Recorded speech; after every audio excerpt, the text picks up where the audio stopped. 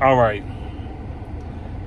I want to note that I seen something that some news reporter said that Jeff Okudah, they wanted to put the rookie up against Marvin Jones and Kenny Golladay, you know, that first day of full pad practice, I should say. And, I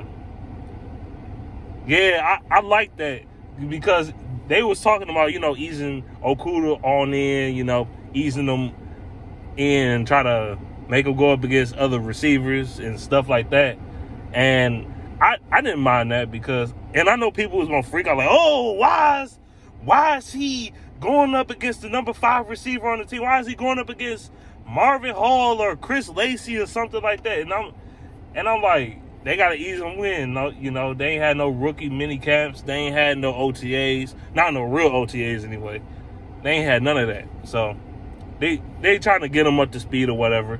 So I understand that. But Marvin Jones and KG, they specifically wanted to go against the rookie. They specifically wanted to go up against Okudah.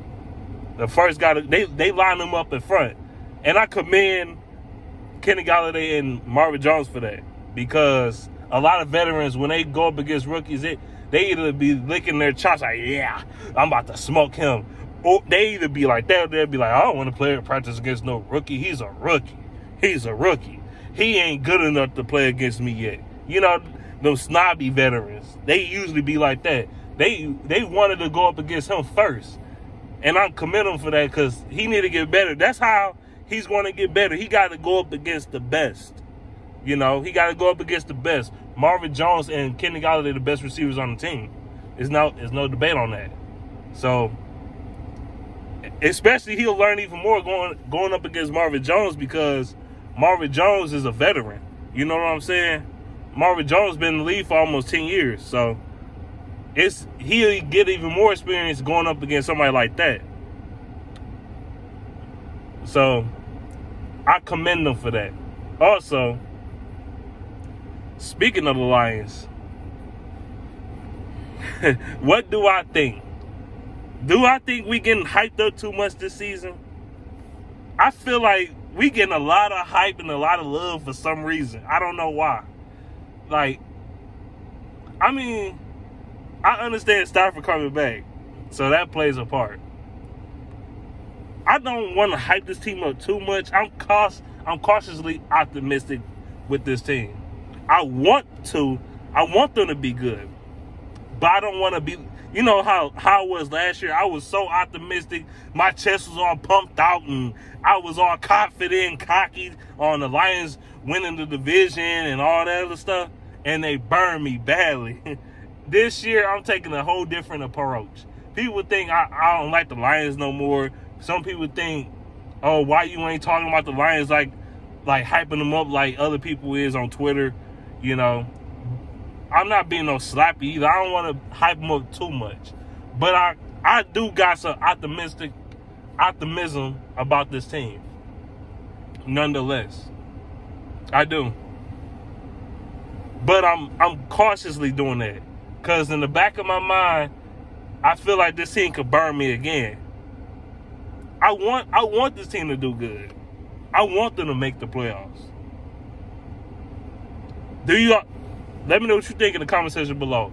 Do you think us Lions fans is hyping up the Lions too much? Do you think the media is hyping up the Lions too much? I'm even seeing ESPN giving us praise, talking about the team that can go from worst to first. Well, it could be the Lions. I'm seeing NFL Network like I can see the Lions coming up and winning the division. I seen all this stuff. I seen it. I ain't never seen the Lions get this much love in all season ever by anybody. By either the NFL fan base, the Lions fan base, or the media. You know what I'm saying? I mean, yeah, there's some people that's still completely just pessimistic and gonna say 2-14 draft Trevor Lawrence or Justin Fields and get rid of Stafford and all that stuff. And I'm like, I don't know, man. It's too quick to tell. It's too early to tell. But I got a feeling, like I said to Primetime B, this team gonna really be. They either gonna be really good or really garbage. It's no in between. I don't see the Lions being a mediocre, like, in the middle of the pack team. I don't see it this year. I see them either being really good or really bad. I'm leaning on the good side more than the bad, though. This team, you can see this team got talent. They got talent across the board on the offensive side of the ball.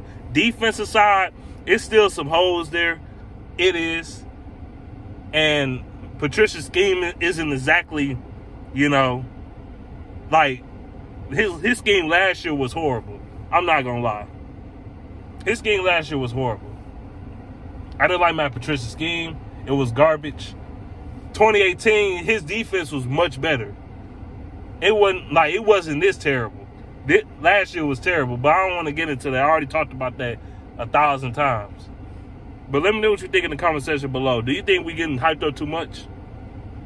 Or not hyped enough? Let me know what you think. I'm out of here.